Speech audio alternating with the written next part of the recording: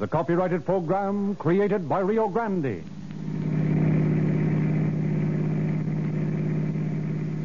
Los Angeles Police calling all cars. Attention all cars. Broadcast 197. Be on the lookout for a banknote issued by the Bank of England. This is a £1 note that was stolen by bank bandits who held up the Belvedere branch of the Security First National Bank at 8:30 a.m. this day. These men are armed and dangerous. That's all. Rose and Cliff.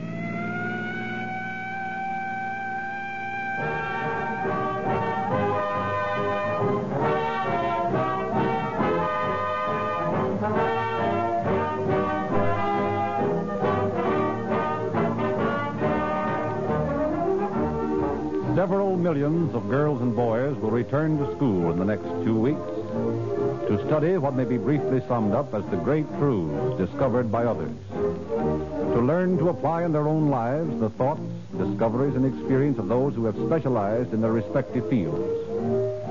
It is this same fundamental principle of education, this desire to profit by the experience of others, which is the guiding light of the business world. Be guided, then, by the significant fact that the officials of 30 leading cities and counties throughout California have specified the exclusive use of a certain product.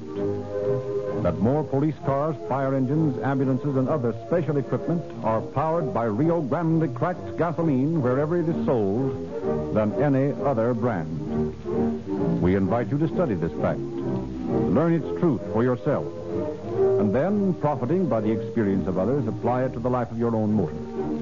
Give your automobile the police car performance it deserves by consistently using Rio Grande cracked. The experience of those who drive the most is that it has the takeoff of a China Clipper, the pickup of a modern machine gun, and the long mileage, abundant reserve power, and hurricane speed which police demand in their emergency driving. Last year, your California emergency equipment drove over 55 million miles in the greatest proof of gasoline superiority ever made for Western motorists. Buy your gasoline intelligently, logically. Get police car performance for your car at no greater cost when you pull into your Rio Grande dealers tomorrow morning.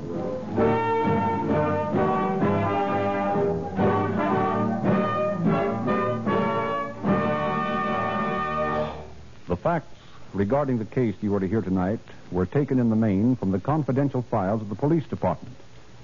And we have therefore asked Captain C.B. Horrell, acting night chief of police, to prepare a foreword for our program. Captain Horrell. Good evening, friends. Bank robbery is at once the most dangerous and the most lucrative of criminal activities.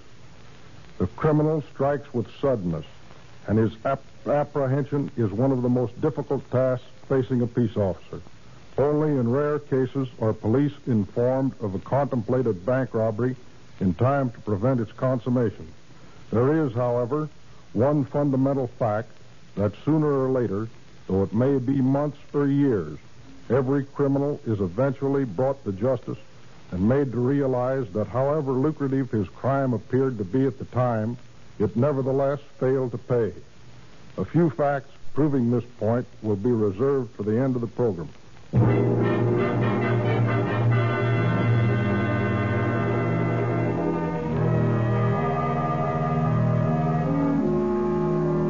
Just as the sun was beginning to redden the August sky, a bakery wagon pulled to a stop in front of a store on Whittier Boulevard.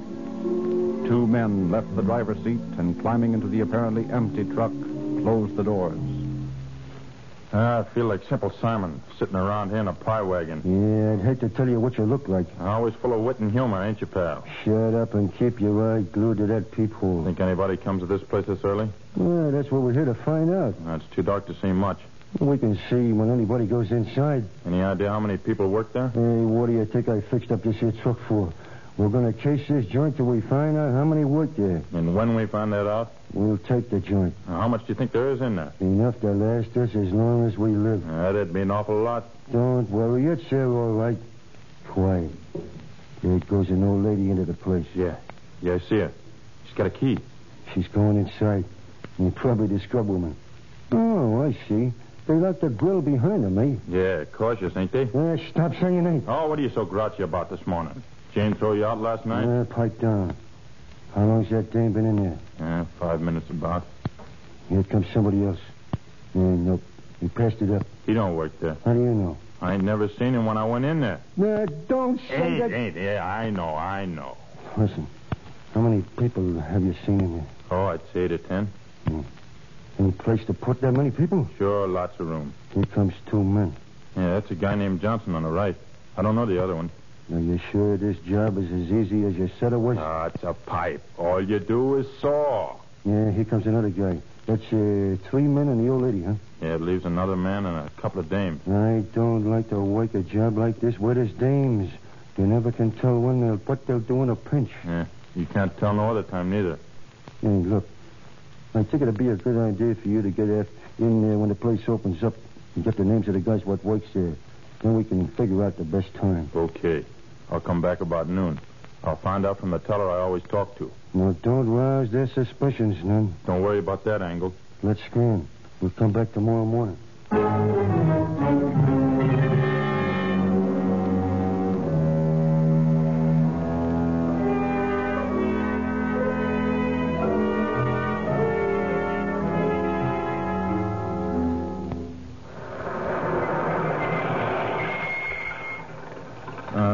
Jeez, I hate to get up this early.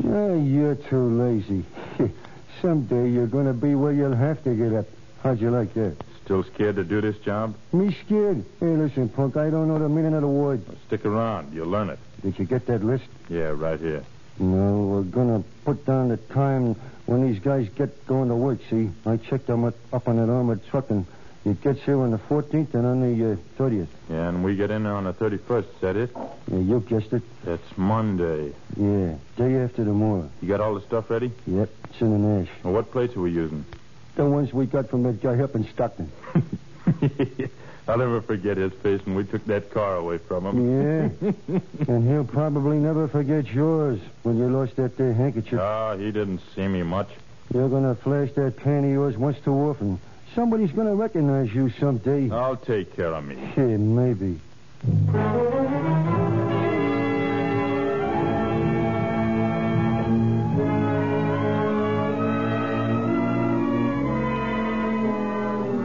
On the morning of August 31st, 1931, Joseph Fisher was walking along Arizona Street near Whittier Boulevard when from a dark area way between 2 buildings came a peculiar sound. He stopped and listened.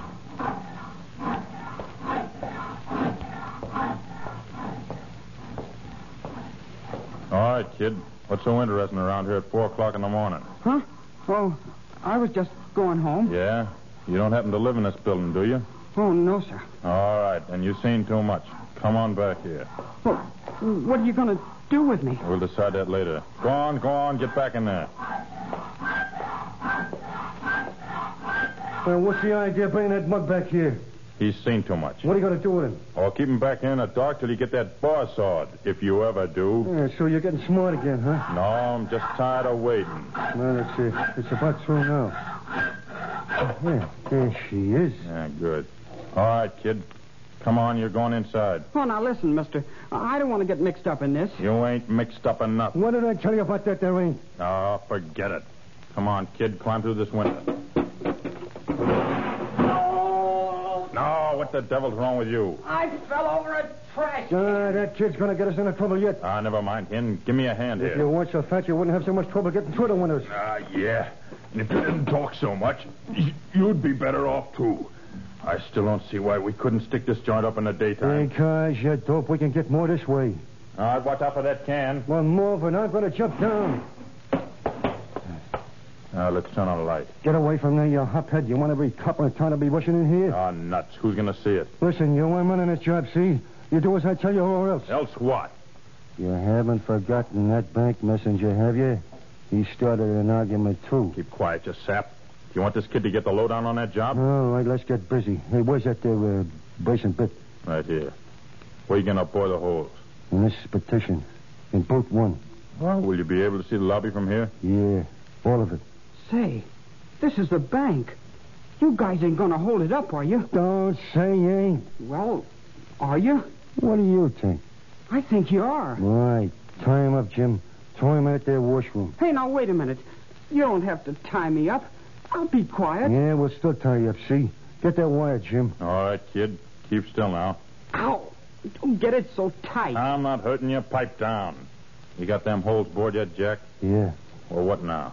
Well, we just wait here till they come in. Then we start entertaining them.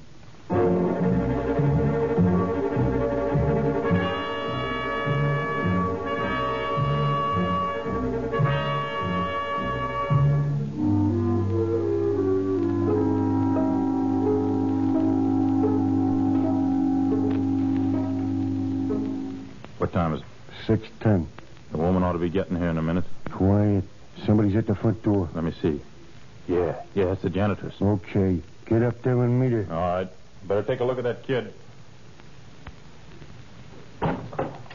Okay, lady. Just come on in and don't make no noise. Oh, what is this? Who are you? Answering an order, a stick up, and none of your business. Close that door. Yes, sir. All right, now go on, get to work. Act like nothing was wrong, see? If anybody comes, you keep quiet. But my daughter's coming by here in a few minutes. She's going to help me this morning. Well, when she comes, let her in. If you're trying any funny stuff, I'll let you have it. Oh, I won't do anything I oughtn't. Where are you going? I'm just going to pick up this paper here on the floor. Oh, it's wood. Shaven. Oh! What's the matter with you? Oh, those eyes. They're looking right at me. Of course they are. That's my partner in there. He's inside that booth. Now, look, you. Get busy, see? And don't be yelling your head off again. Yes, sir. I guess I'll just sweep out the lobby. Go ahead.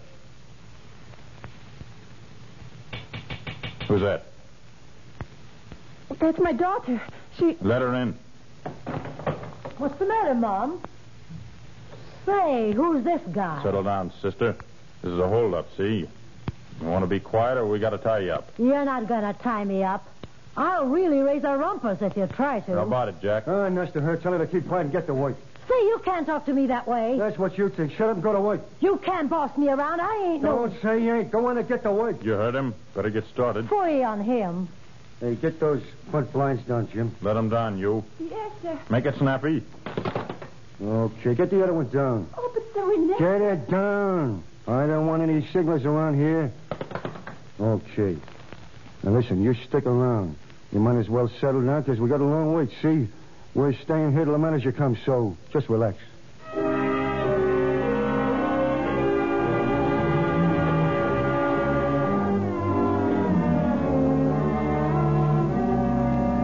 One by one, the employees of the bank came to work.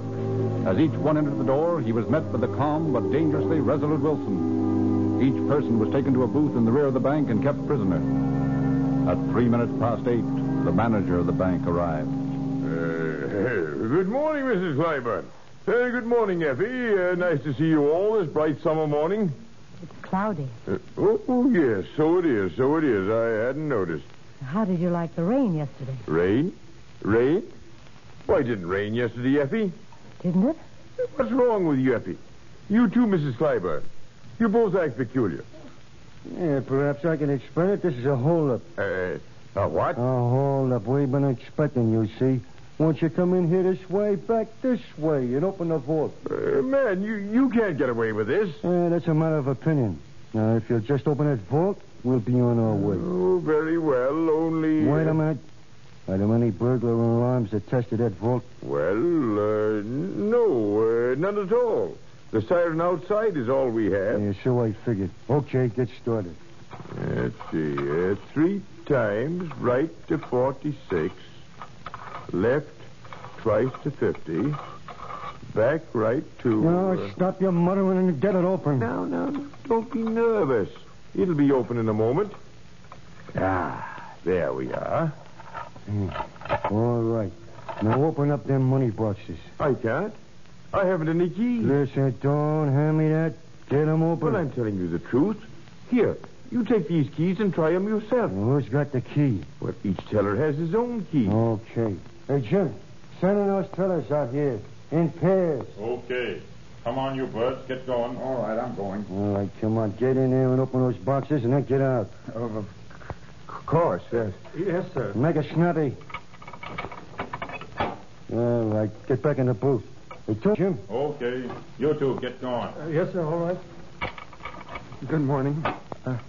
You boys must have worked in a bank before. Yeah, maybe. Get in there and unlock your box. Yes. Are you going to take all of it? And how? Hey, put it in this here suitcase. Came prepared, didn't you? We're always prepared. See, punk? Get busy and stop gabbing. Yes, sir. Well, there she is. All of it.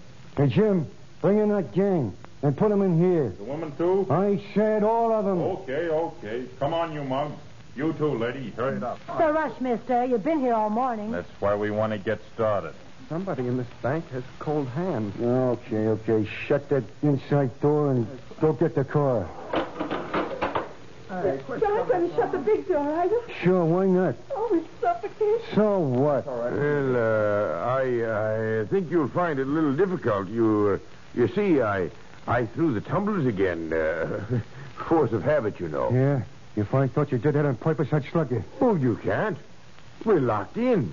And you haven't got a key. Listen, wise guy, I'm scrambling now, see? Make one move before I get going and I'll burn you. Get me? I'll send somebody around to let you out. Oh, don't bother. We'll make out. Williams, spring that lock. Yes, sir. Johnson, get my gun. See if you can get a shot at them. Freeland, trip that siren. I'll try to see which way they're going. Effie.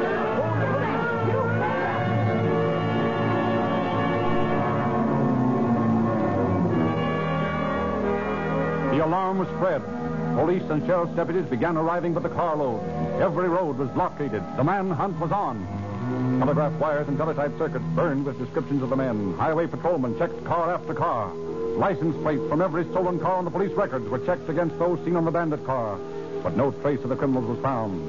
The getaway car was found, abandoned, with evidence that the bandits were clever men. No fingerprints had been left. A week passed. While the sheriff's office was checking every available lead, the Los Angeles police were endeavoring to connect the bandits with known criminals. Then one day, in the office of Captain McCaleb of the robbery detail... Captain, we got that girl outside. The one we think is tied up with that Dukeman gang. The one who shot that market messenger. Oh, all right. Bring her in, Tucker. You know, I've got a hunch about that girl. Come in here, will you, miss? Captain McCaleb, this is, what did you say your name was? I didn't. Just make it Jane Rowe. That's as good as any. All right, sit down. We'd like to ask you a few questions about some of your associates. You haven't anything on me. Now, let's not begin on that key. We know what we've got on you. But we're more interested in what we've got on some of the people you know. Roy Wilson, for instance. I don't know any Roy Wilson. Make it Gant, then. Roy Gant. I still don't know him. You don't know Emmett Perkins either, do you? No, I don't know anybody. Mm-hmm.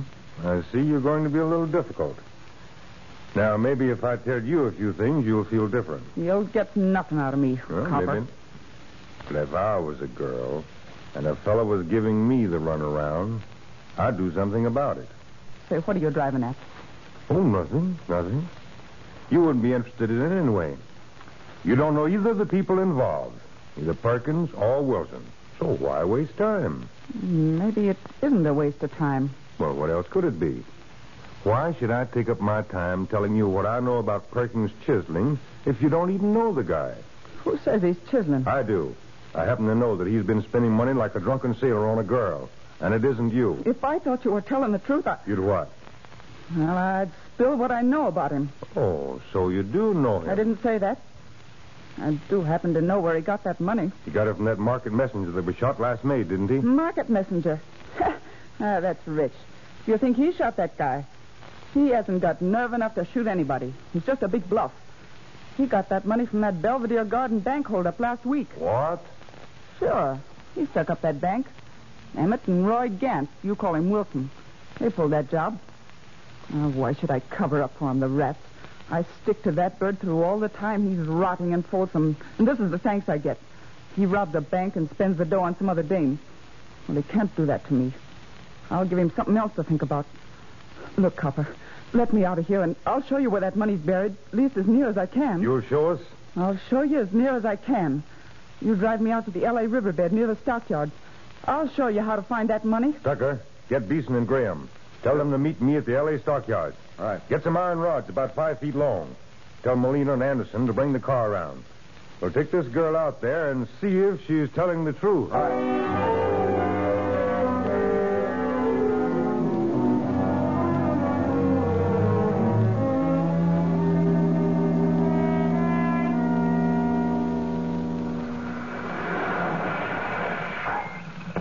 This is the place right here. Oh, how could anybody hide money on a street? No, it isn't hidden here. This is where they parked when they brought me out here. They told me to wait right here.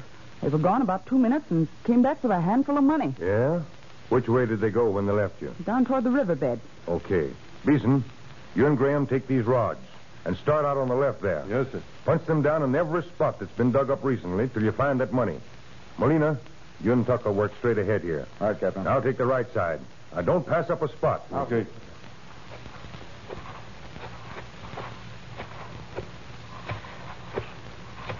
You found anything yet? Not yet. I'll keep punching. Hey, boys, I've got a bite. You find it? I think so. Bring that shovel. Yes, sir. I was beginning to think we'd been given a bum steer. No, sir, I'm pretty sure this is it. Listen. Sounds like a box, all right. Yeah. Let's dig it up. Yes, sir, that's it. Wonder how much is in it. Yeah, we'll know in a minute. Oh, it's fastened with wire. Say, that's the same kind of wire we found in the bank and in the car the bandits used. Well, looks like the girlfriend gave us the right tip. Ye gods, I didn't know there was that much money in the world. I still don't believe there is. How much you say is there? At least 20,000. What are we going to do with it? We're going to take it in and give it to Parker. We'll let him worry about taking care of it. Say, you think we can get that girl to put the finger on Wilson and Perkins? I've got a hunch that we can. Anyway, we're going to try that right now. You suppose she's still waiting for us? Yeah. She won't go far if she does decide to leave. I don't know. I had a hard time catching her in the first place. She's there all right, waiting patiently. Well, anyway, waiting. Well, I see you found it, boys. What next? You're going to show us where your boyfriend hangs out. Oh, no, I'm not. Oh, yes, you are. You knew too much about this job. They've got to hold you from now on. You're not going to run out on us now, lady. Say, what are you trying to do? Get me rubbed out? Who's going to rub you out? Emmett's gang. You mean Dean Deutschman's gang, don't you? I mean Emmett Perkins' gang. They're tough, I tell you. Yeah, so I've heard. Come on now, stop stalling. Where does Perkins live? If I tell you, will you give me a chance to get away before you take him? Sure, why not? All right. Drive out to 73rd and Central. He lives in a house next to the corner. If there's a bed sheet hanging on the porch, he won't be there. What's the bed sheet for? His mother watches for cops. She sees anybody acting suspiciously, she hangs out a sheet. Emmett sees it and stays away. Thanks, lady. We'll watch for it. Oh, Clyde, let me out at this corner. Yes, sir. I'll get Beeson and Graham and go on out to 73rd. You take the girl back to the office and come on out. Okay, Captain. See you later. Hurry back.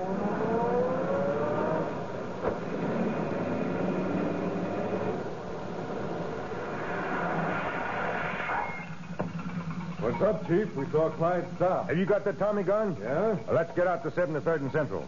Don't stop until I tell you to. Okay.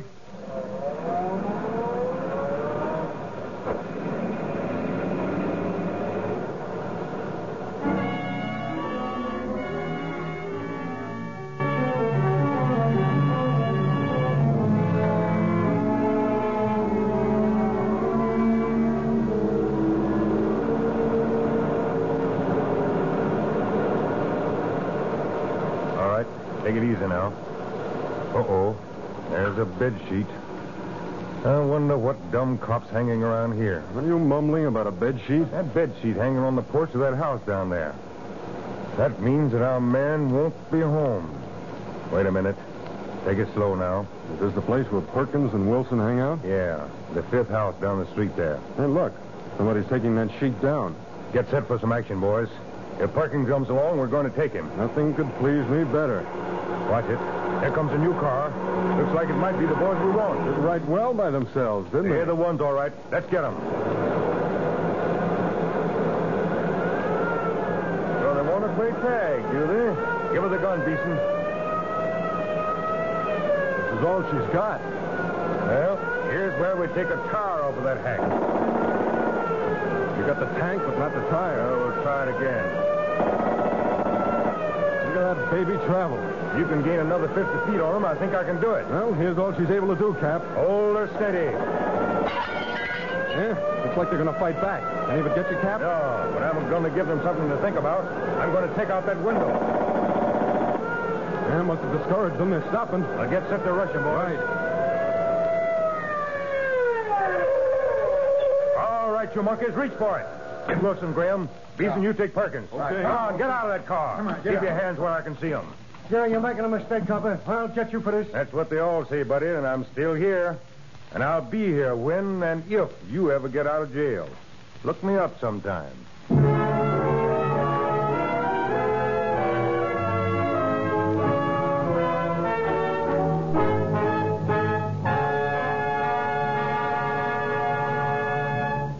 If it's true what they say in the song, the merry-go-round broke down, then merry-go-round managers should have taken the tip of millions of motorists throughout the world.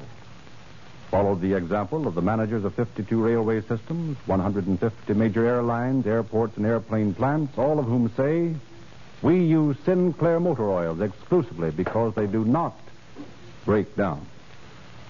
Sinclair stands up under the most punishing tests of extreme heat and excessive speeds, because those two arch foes of motor efficiency, petroleum jelly and wax, have been entirely removed by a patented Sinclair process. And so, friends, take your car out of the merry-go-round class. Sinclairize for safety by asking for Sinclair Opaline at only 25 cents a quart the next time you drive into your Rio Grande dealers for a refill. Better do it tomorrow morning when you wheel in for a tank full of Rio Grande cracked gasoline. And while there, be sure to ask for your free copy of the September issue of Calling All Cars News, just off the press. Read the thrilling and true story of the war on dope by Captain Chitwood. Striking mystery and detective stories. Pictures galore. Up-to-the-minute news of your radio and screen favorites. More of those intriguing brain befuddlers. It's waiting for you at your Rio Grande dealers, where motorists wise Sinclairize for safety with Sinclair motor oils and stock their automobiles with police car performance. The ruling favorite of those who demand the best, and get it with Rio Grande cracked gasoline.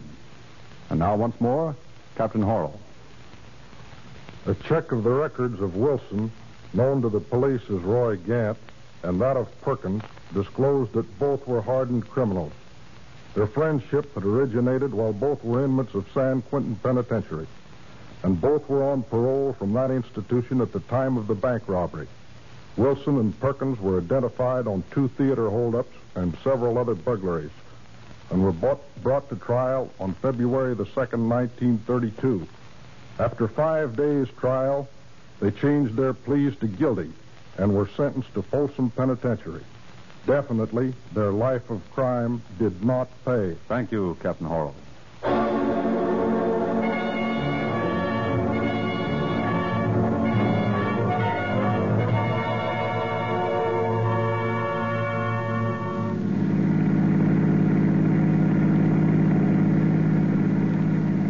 Los Angeles Police calling all cars. Attention all cars. The cancellation of broadcast 197 regarding a bank robbery.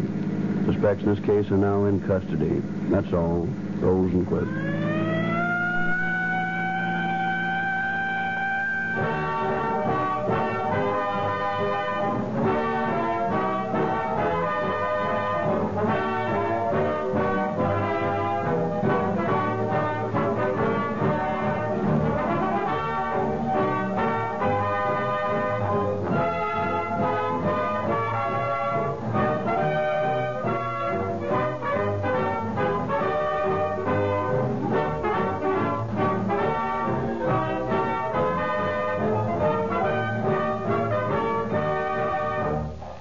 This is your narrator, Frederick Lindsley, bidding you good night for Rio Grande.